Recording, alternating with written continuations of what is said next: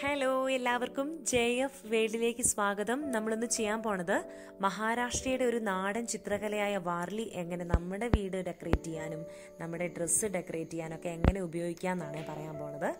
അപ്പോൾ ഞാനിപ്പം ഒരു കുർത്തയെ ചെയ്തിട്ടുള്ളത് ഒരു തീം ബേസ് ചെയ്തിട്ടാണ്, അതായത് ഒരു മ്യൂസിക്കൽ വാർലി, ഇൻസ്ട്രുമെൻ്റ് ഒക്കെ യൂസ് ചെയ്യുന്ന ഒരു തരത്തിലുള്ള ഒരു വാർലിയാണ്. അപ്പോൾ ഇങ്ങനെ പലതരത്തിൽ നമുക്ക് ഓരോ തീം എടുക്കാം കേട്ടോ.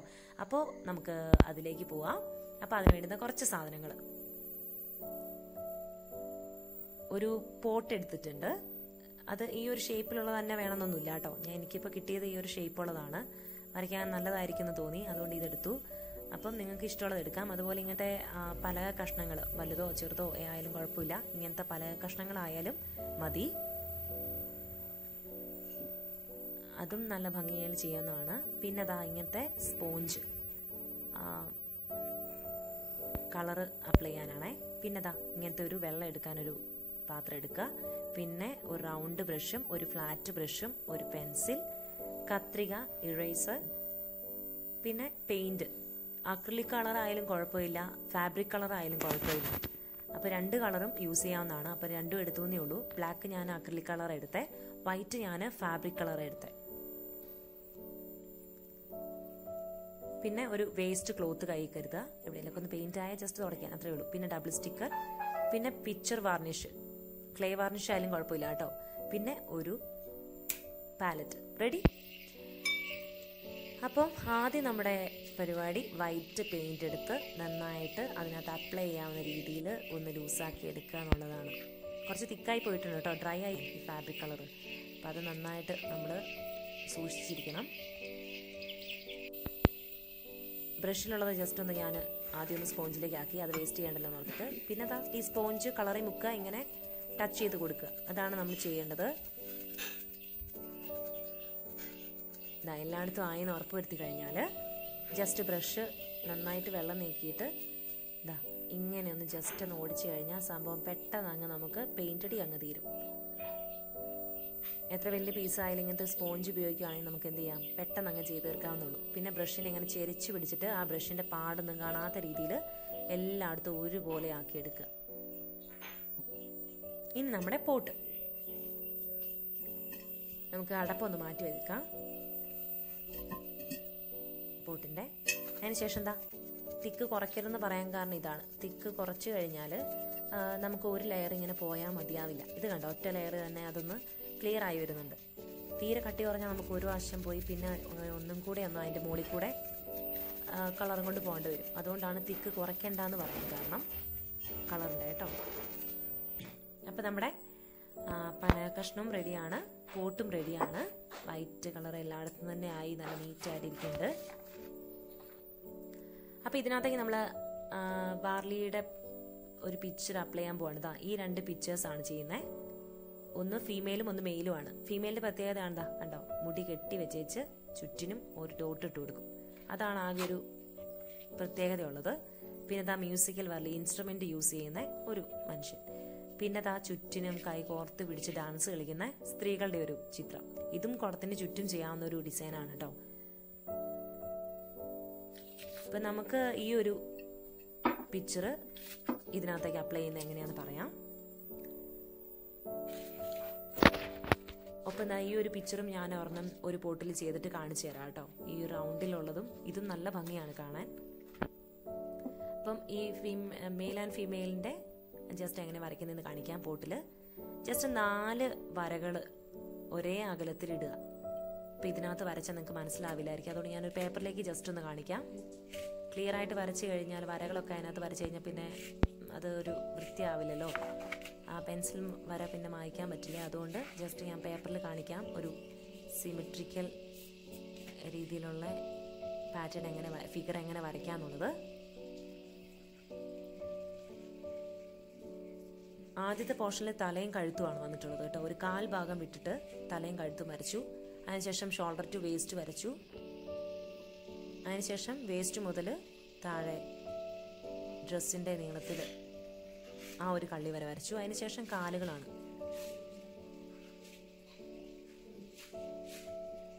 ഇത് മെയിനായിട്ടും കുട്ടികളും ഉണ്ടാവുമല്ലോ, കുട്ടികൾക്കും കൂടെ വേണ്ടിയിട്ടാണ് ഞാനിത് കാണിക്കുന്നത്. വലിയവർക്ക് ജസ്റ്റ് കണ്ടു കഴിഞ്ഞാൽ പെട്ടെന്ന് മനസ്സിലാക്കാവുന്നതേ ഉള്ളൂ, അത്രയും സിമ്പിൾ ഒരു പിക്ചറാണല്ലോ. പക്ഷേ കുട്ടികൾക്ക് അത് പെട്ടെന്ന് ക്യാച്ച് ചെയ്യാനുള്ള എളുപ്പത്തിന് വേണ്ടിയിട്ടാണ് ഇങ്ങനെയും കൂടെ വരച്ച് കാണിക്കുന്നത്. എങ്ങനെ വരയ്ക്കാം എന്നുള്ളൊരു ചോദിച്ചിങ്ങനെ വരരുതല്ലോ. എളുപ്പത്തിൽ വരയ്ക്കാവുന്നതേ ഉള്ളൂ കേട്ടോ. പിന്നെ ചെരിഞ്ഞ് വളഞ്ഞൊക്കെ അതിനെ ജസ്റ്റ് മാറ്റിയൊന്ന് വരച്ച് പഠിച്ചാൽ മതി. ജസ്റ്റ് പറയാം, നമ്മൾ വരയും കുറിയൊന്നും വരയ്ക്കുന്നില്ലെങ്കിൽ ഈ ഒരു ലൈൻസ് ഒന്നും ഇടാതെ വരയ്ക്കുകയാണെങ്കിൽ ഈ ഒരു രീതി വരച്ച് പോവാം. ജസ്റ്റ് ഒരു 1 by 1 ആയ സ്റ്റെപ്പ് കാണിക്കുന്നുണ്ട്. ഒരു 6ാമത്തെ ആകുമ്പോഴത്തേക്കും തല വരയ്ക്കാം, 7ാമത്തെ ആകുമ്പോഴത്തേക്കും കൈകൾ വരച്ചു. 8ഉം 9ഉം ഏകദേശം തീർന്ന രൂപമാണ് കേട്ടോ. 7ഉം പൂർത്തിയായ രൂപമാണ്. Male and female ready. 8ാമത്തെ എത്തുമ്പോഴേക്കും മെയിൽ ഫിഗർ റെഡിയാണ്. 9ാമത്തെ ഫീമെയിലും. ഓക്കെ, ഇതിനകത്ത് നമുക്ക് ചെറുതായിട്ട് ഇങ്ങനെയും കൂടെ ഡിസൈൻ വരച്ചിട്ട് എന്ത് ചെയ്യാം, സെറ്റ് ചെയ്യാവുന്നതാണ് കേട്ടോ. അപ്പോൾ കുറച്ചും കൂടെ വാർലി കുറച്ചും കൂടെ കളറാവും ഇങ്ങനെയും കൂടെ ഡിസൈനൊക്കെ കൊടുത്തു കഴിയുമ്പോൾ. പിന്നെ നമുക്ക് മനുഷ്യന്മാർ മാത്രമല്ലല്ലോ, മൃഗങ്ങളുണ്ട്, പക്ഷികളുണ്ട് അല്ലേ. മൃഗങ്ങൾ ഈ രീതിയിൽ കേട്ടോ, കൗവിൻ്റെ രീതിയിൽ തന്നെയാണ്. മൃഗങ്ങൾ ഏകദേശം ചെറിയ ചെറിയ ചേഞ്ചസേ ഉള്ളൂ. പക്ഷികളാണ് പീക്കോക്ക്, ഹെന്ന, ക്രോ, ഈ രീതിയിൽ നമുക്ക് വരയ്ക്കാവുന്നതുള്ളൂ. ജസ്റ്റ് ഞാൻ ഒരു പലകയിലേക്ക് എങ്ങനെ പെട്ടെന്ന് വരയ്ക്കാമെന്ന് കാണിച്ചു തരാം.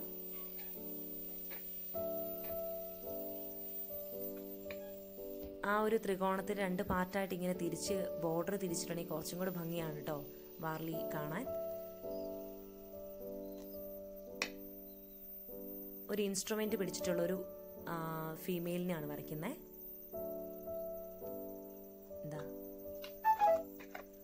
കയ്യിൽ ഒരു അതിനകത്തേക്ക് അത് ആ ഇൻസ്ട്രുമെന്റ് ഉപയോഗിക്കാനുള്ള ഒരു ടൂളും കൂടെ കയ്യിൽ കൊടുക്കുകയാണ്. അതിനോട് അറ്റാച്ച് ചെയ്തിട്ടുള്ള ഒരു സാധനം തന്നെ. പിന്നെ കാലുകൾ ജസ്റ്റ് ചലിക്കുന്ന രീതിയിലുള്ള ഒരു രീതിയിൽ വരച്ചു. അപ്പോൾ ഓക്കെ, ഇനി നമ്മുടെ പോട്ടിൽ വരയ്ക്കുന്നത് നിങ്ങൾക്ക് ഡൗട്ടില്ലാന്ന് തോന്നുന്നു. ഈ രീതിയിൽ പോട്ടിലേക്കും കൂടെ ആ 4ആയിട്ട് കഴുത്തും തലയും ഒരു എണ്ണത്തിൽ, ബോഡി ഒന്നിൽ, താഴത്തെ വേസ്റ്റും അത് താഴത്തേക്ക് ഒന്നിൽ, പിന്നെ കാലുകൾ ഒന്നിൽ, അങ്ങനെ 4 വരകൾ ഇട്ട് കഴിഞ്ഞാൽ സംഭവം റെഡി ആയിട്ട് അങ്ങനെ വരയ്ക്കാവുന്നുള്ളൂ. ചെരുവും വളവൊക്കെ കൊടുത്ത് പ്രാക്ടീസ് ചെയ്താൽ വരയ്ക്കാവുന്നതേ ഉള്ളൂ കേട്ടോ. ഓക്കെ, അതിനുശേഷം ഞാൻ പറഞ്ഞു ബോർഡർ കൊടുക്കുമ്പോൾ പ്രത്യേക ഒരു ഭംഗിയാണ്. അപ്പോൾ ആ ബോർഡറും കൂടെ ഇങ്ങനെ കൊടുക്കുക.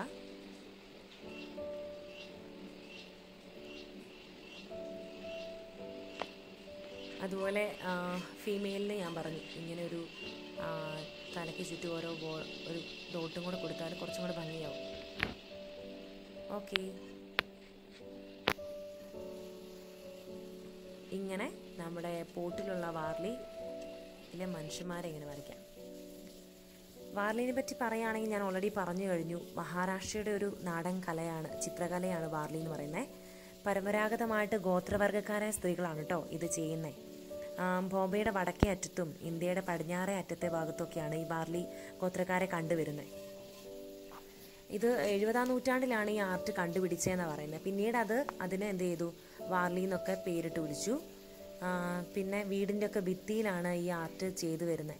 ജനങ്ങളുടെ ഇടയിൽ അവരുടെ നാടൻ കലകൾ ഈ ആർട്ടിലൂടെയാണ് അവർ എത്തിച്ചുകൊണ്ടിരുന്നത്. എഴുത്തുഭാഷ അവർക്ക് അറിയില്ല, അതുകൊണ്ട് തന്നെ ഈ ആർട്ടിന് അവർ വളരെ പ്രാധാന്യം കൊടുത്തിരുന്നു എന്നാണ് പറയുന്നത് കേട്ടോ. പിന്നെ ഈ ആർട്ടിൽ സാമൂഹിക ജീവിതമാണ് ഇവർ കൂടുതലായിട്ട് ചിത്രീകരിക്കുന്നത്. വേട്ടയാടുന്നത്, ഡാൻസ് കളിക്കുന്നത്, അങ്ങനെ മനുഷ്യരുടെയും മൃഗങ്ങളുടെയും രൂപങ്ങളാണ് ഇതിനകത്ത് കൂടുതൽ ചിത്രീകരിക്കുന്നത്. വാർലി പെയിൻറ്റിങ്ങിൽ കൂടുതലായിട്ടും അവർ ചെയ്യുന്നത് മൺഭിത്തികളിലാണ് കേട്ടോ. പിന്നെ ഇവർ അതിപ്രാചീനമായി സ്ഥിതി ചെയ്യുന്ന ഗുഹകളിൽ മനുഷ്യർ വേട്ടയാടുന്നതും ഡാൻസ് കളിക്കുന്നതും വിത്ത് വിതയ്ക്കുന്നതും വിളവെടുക്കുന്നതും ചിത്രങ്ങൾ ഒക്കെയാണ് ഈ വാർലി കലയിലൂടെ ചിത്രീകരിക്കുന്നത്. ഇനി നമ്മുടെ വീട്ടിലിരിക്കട്ടെ ഒരു ട്രഡീഷണൽ ആർട്ട് വർക്ക് അല്ലേ, അതും നമ്മുടെ കൈകൾ കൊണ്ട്. അപ്പോൾ സാധിക്കുന്ന എല്ലാവരും ഒന്ന് ട്രൈ ചെയ്ത് നോക്കണം കേട്ടോ. പിന്നെന്താ, ഇതിനകത്തേക്ക് വാർണിഷ് അടിച്ചു കൊടുക്കണം. വാർണിഷ് ചെയ്യുമ്പോൾ കണ്ടോ നല്ലൊരു ഗ്ലേസിങ് വരുന്നുണ്ട് അല്ലേ. അപ്പോൾ ഏത് വാർണിഷായാലും, ഇപ്പം പിക്ചർ വാർണിഷായാലും കുഴപ്പമില്ല, ക്ലേ വാർണിഷായാലും കുഴപ്പമില്ല, അതൊന്ന് നന്നായിട്ട് അപ്ലൈ ചെയ്ത് കൊടുക്കുക.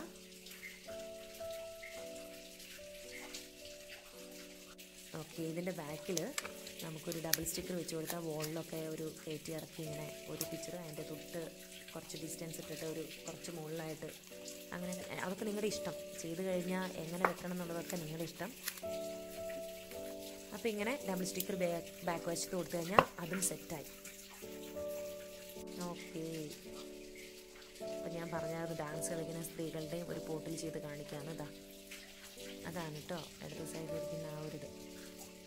നമ്മുടെ അതിൻ്റെ അടപ്പുകൾ നമുക്ക് വേണ്ട രീതിയിൽ ചെയ്യാം. അതൊക്കെ ഇന്ന രീതിയിൽ ചെയ്യണമെന്നൊന്നുമില്ല. അതിനൊക്കെ ഒരു ത്രികോണ ഷേപ്പും ചതുര ഷേപ്പും ഒക്കെ കൊടുത്ത് ഭംഗിയാക്കാവുന്നേ. അതൊക്കെയാണ് ഈ വാർലി വരകൾ എല്ലാം ഇങ്ങനെ ഒരു രീതിയിലുള്ളതായിരിക്കും. കണ്ടോ, ഭിത്തികളിലൊക്കെ ഇങ്ങനെ ജസ്റ്റ് ഷോ ആയിട്ട് വെക്കാം, ഡെക്കറേറ്റ് ചെയ്യാം നമ്മുടെ റൂമുകളൊക്കെ.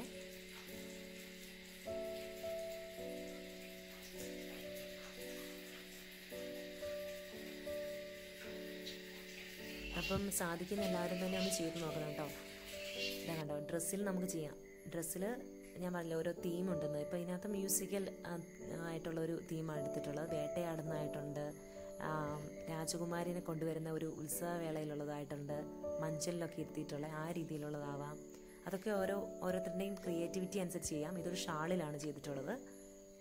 ചുറ്റിനും ഡാൻസ്, കൈകോർത്ത് പിടിച്ച് ഡാൻസ് ചെയ്യുന്ന സ്ത്രീകളുടെ ഒരു ഇത്, ഇൻസ്ട്രുമെൻ്റ് വായിക്കുന്ന ആളുകൾ, അങ്ങനെ സാരികളിൽ ചെയ്യാം, ഉടുപ്പുകളിൽ ചെയ്യാം. അപ്പോൾ അതൊക്കെ നിങ്ങളുടെ ഇഷ്ടമാണ്. അപ്പം ഈ വീഡിയോ നിങ്ങൾക്ക് ഇഷ്ടപ്പെട്ടിട്ടുണ്ടെങ്കിൽ ലൈക്ക് ചെയ്യണം, ഷെയർ ചെയ്യണം, സബ്സ്ക്രൈബ് ചെയ്യണം. തൊട്ടടുത്തുള്ള ബെല്ലൈക്കണും കൂടി ഒന്ന് ക്ലിക്ക് ചെയ്തേക്കണേ. എങ്കിൽ മാത്രമാണ് പുതിയ വീഡിയോസ് ഇടുമ്പോൾ അത് നിങ്ങൾക്ക് കിട്ടത്തുള്ളൂ. അപ്പം അങ്ങനെ കൂടി ഒന്ന് ചെയ്തേക്കണം കേട്ടോ. അപ്പം താങ്ക് യു.